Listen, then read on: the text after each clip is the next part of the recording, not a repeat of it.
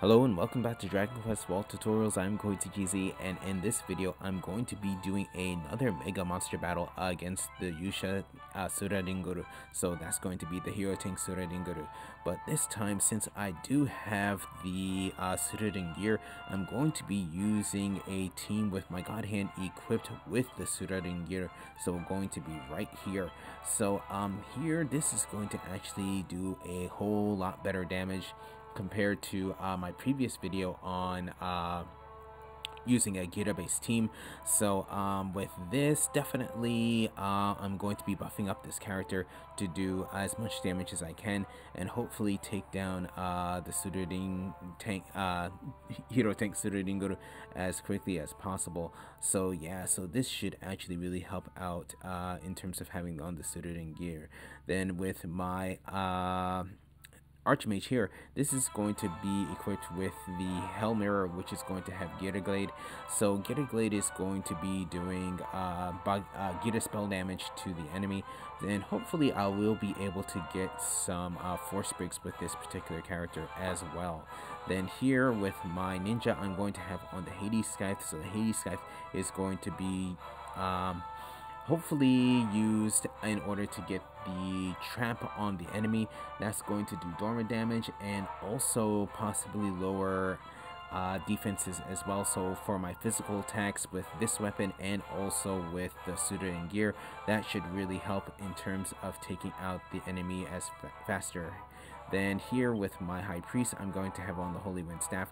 So this is going to work out quite well in terms of healing my characters and also resurrecting as well. So yeah, so with this particular team, I'm really hoping some good results. Since they're all equipped with the treasure gear, they're going to be taking a lot less damage than they normally would. So pretty much with the gear they have on and also their shields, they should be taking about 40% less damage, since each piece of equipment has plus 10 resistance to slime. So with that said, if you want to know more about this team and their gear, you can look down in the video description down below.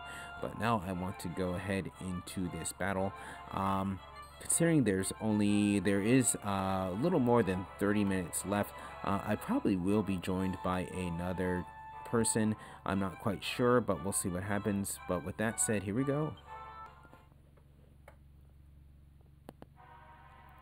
Okay, so here we go with this battle. So I am going to have another person join with this battle, but this is going to be straight from the beginning. So what I'll do here is, again, what I'll be doing here is I'm going to actually play it fast and loose. Which is, okay, so there I did get the, I did get on the trap on, which can lower defenses. There I'm going to put on emergency maintenance, and here I do want my Archmage to be around, so what I'm going to do is actually put on protective shield on him, and here with my High Priest as well. I don't want to lose my High Priest, so going to go ahead and put protective shield on the High Priest as well.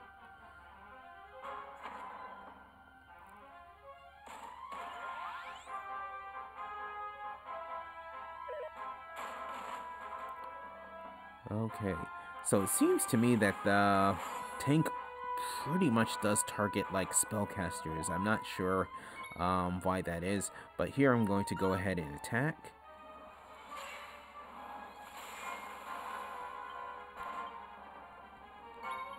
Here we're going to use Stemmy. Here going to use, let's see, I'm going to use Magical Awakening and going to heal with my High Priest.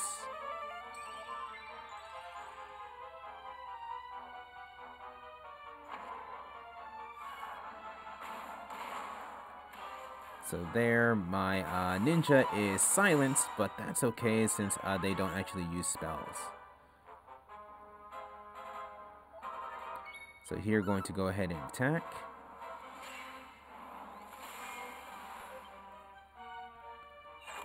And there, got a Shadow Weave, so that actually really does help out.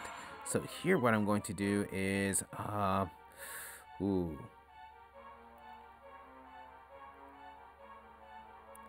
I'm actually going to be very risky, use Battle Demon Release.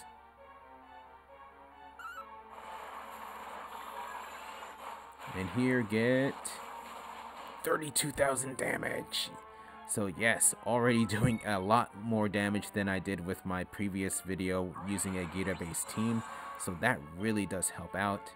And since the Hero Tank Suraringaru is Shadow Woven, this is going to give me time to heal up. So there, and also got attack boost as well.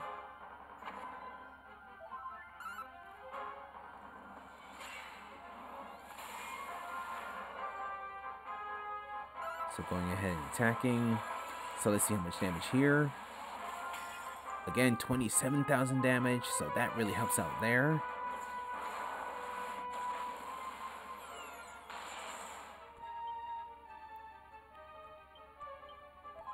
So here what I'm going to do is I'm actually going to go ahead, use Encore, and just go ahead and attack again with this. Let's see how much damage here. Again, 32,000. So pretty much there, that was pretty much close to 80,000 damage right there. So that really does help out. So here, going to go ahead and attack. 10,000 damage there.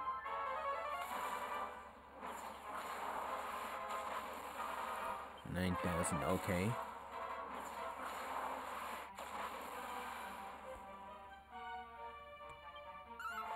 So here, going to go ahead and attack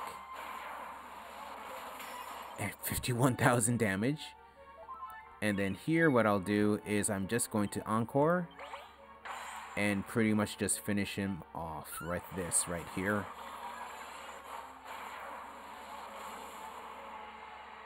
And they're 19,000 damage. Okay.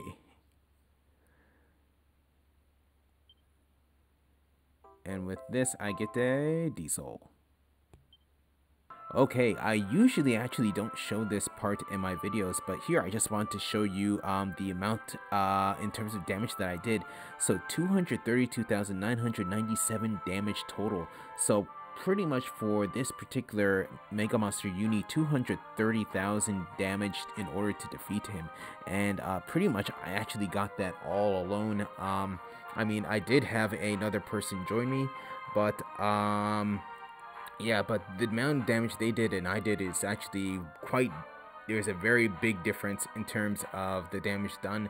I pretty much did most of the damage with this particular battle, but as you can see from this particular battle, yeah, the new weapon actually does really work.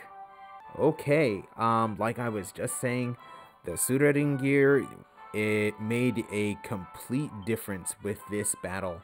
I actually did play this battle fast and loose in terms of the doing attacks on the Hero Tank Suraringaru, but everything paid off.